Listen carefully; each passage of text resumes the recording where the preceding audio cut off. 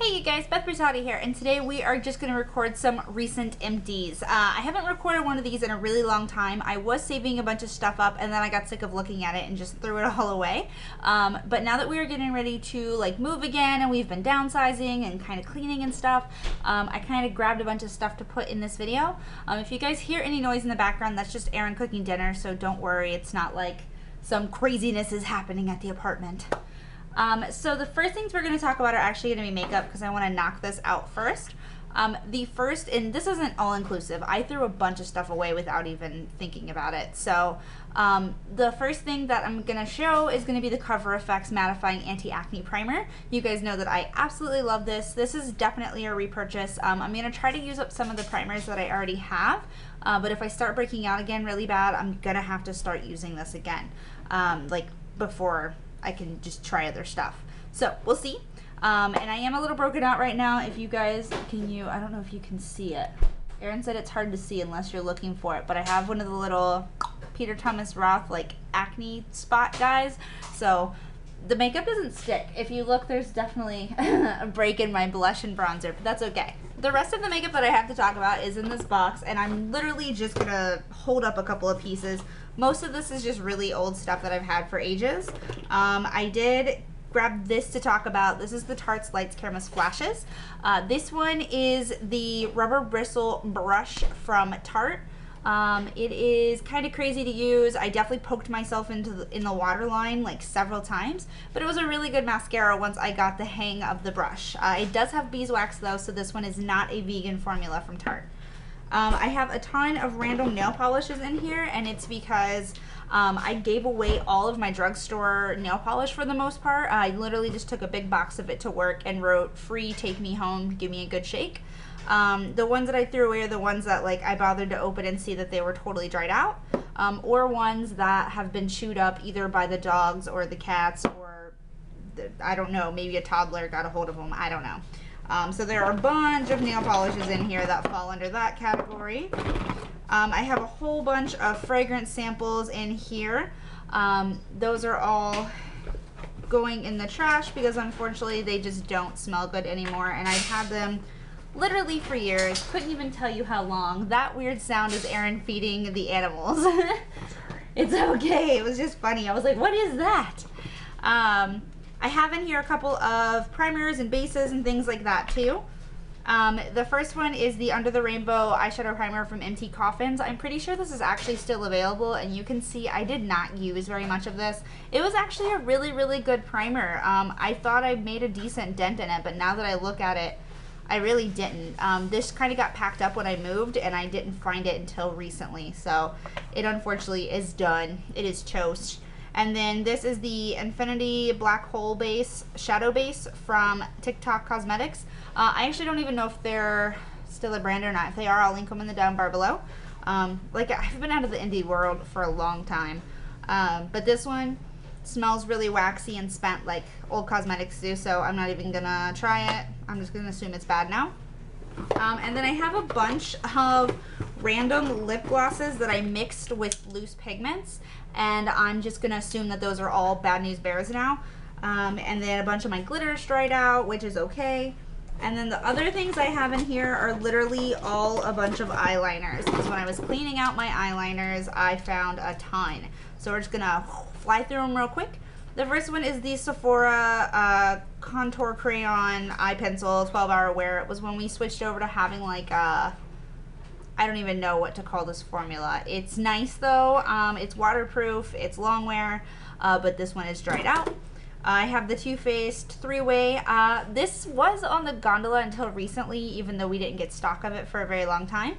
This was a cool little liner, but the only bummer is like, you can see a little bit still coming out, but my cap got, like I threw it back in my drawer and the cap came off, so it dried out like the first time I used it. I was super bummed. This is the Sephora Day to Night Wear Eyeliner. This is literally from the Tangerine Tango collection. For starters, our pencils in this type of packaging tend to dry out easily, so keep that in mind. Don't like buy them in bulk, and don't unwrap them from the plastic until you're ready to use them. But yeah, I had a bunch of the Tangerine Tango ones that I scooped them up when they went on sale, but they're unfortunately all dried out. Elf liners, I found this in my drawer and it is like rock hard. I don't know how long I've had that. This was a really old Glam bag or Birchbox or somebody, and I don't even know why I still have it, but I found it with a random thing of makeup. The Givenchy Liner Couture. This one was actually a really cool one because the felt is really long, so that you get more of that calligraphy point. It's not quite dead, but it's dead enough that the formula isn't as black and it doesn't want to come out on the tip, so you don't get that nice clean line that you're looking for with liquid liner. This is the Sephora Nano, and I know this honestly I could still probably use, but this was something I got from the birthday gift before I even started working at Sephora, so that's going in the trash. This is the Eye-Doe liquid liner from Eyeko. I went to use this recently, and as you can see, there's still a lot of product in it, but the problem is the tip is dried out and it will not work from the tip anymore. So again, you can't get that nice clean line that you're trying to get. This is the Hourglass, what is this called? Mechanical gel liner. It's the itty bitty little fine point.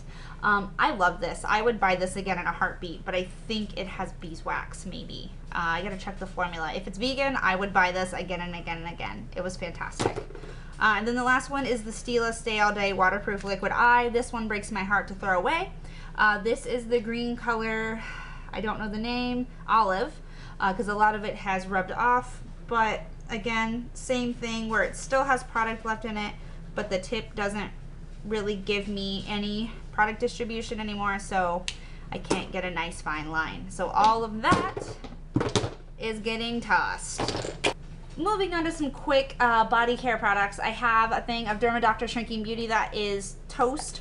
I have another backup of this in the cabinet. This is actually a really great product. It is, my camera is getting real dark and real light. It doesn't know what it's doing. This is a really great vegan, cruelty-free product. It really is designed to help shrink down fat cells. So it is really good for people who have lost a lot of weight and are maintaining a low-fat diet, but are not getting the tightness they want.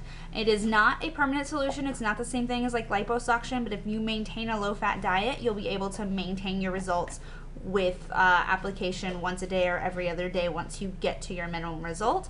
This stuff definitely does work. I like this a lot, and I would repurchase that, especially during the summer during bikini season. Then I have, this is Aaron's jam. He loves this.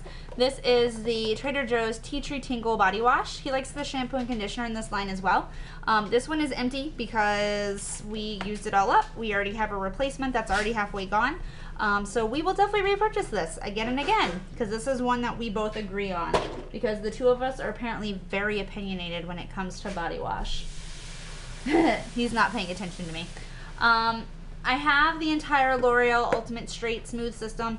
I've used it for a couple of months and it's only about halfway gone, but I am throwing it away. I started to experience a lot of hair loss, and this was the only thing that had changed. So I'm assuming that my hair loss is associated with this formula. It's kind of a bummer. It is something I got from Influencer, so I got it to try for free and everything. It did a really good job of straightening my hair and everything, but then I noticed it was falling out, so not worth the results.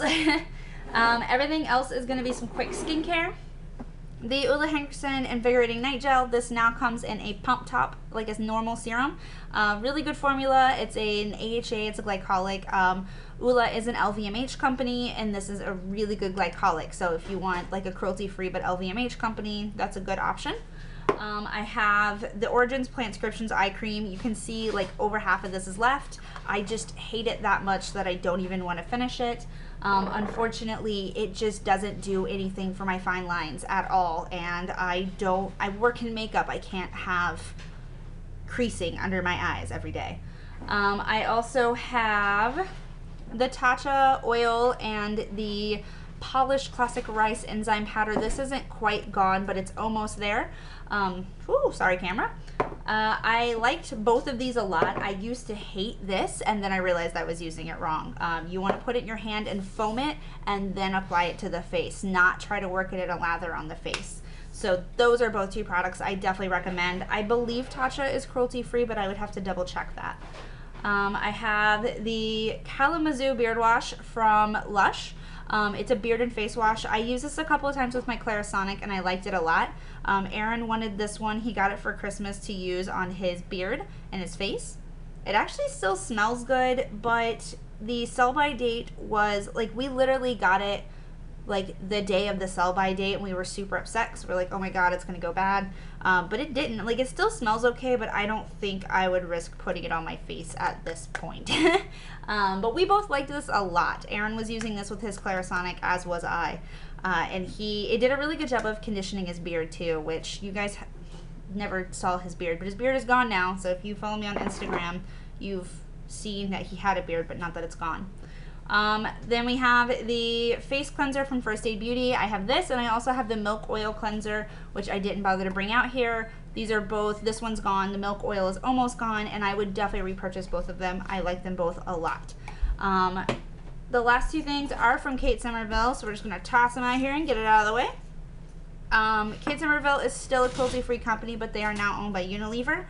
These are products from their acne line. This one is the Clarifying Treatment Toner. I will keep this bottle and reuse it because it's that really useful pump top. The packaging is filthy from sitting on the counter though. Really, really good toner if you have breakouts and if you don't really know why you get breakouts and you just need a general toner.